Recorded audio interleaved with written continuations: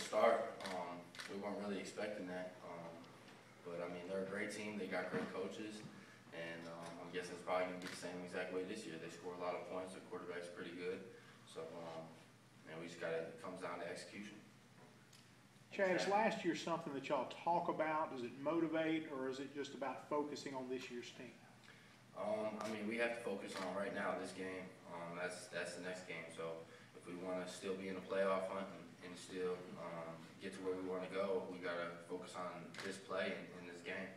Chad, just wanted to get your perspective on what happened Friday night in Buffalo, and what that incident was like, and then what you discussed with Hugh Freeze about it. Well, first, I mean, that's a bad decision on my part that I made.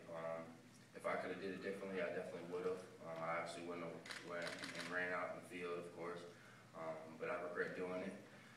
But at the same time, I'm sure any of us, if we seen a family member out there in need of help, we would have came to the rescue too. But looking forward to the next game, we just gotta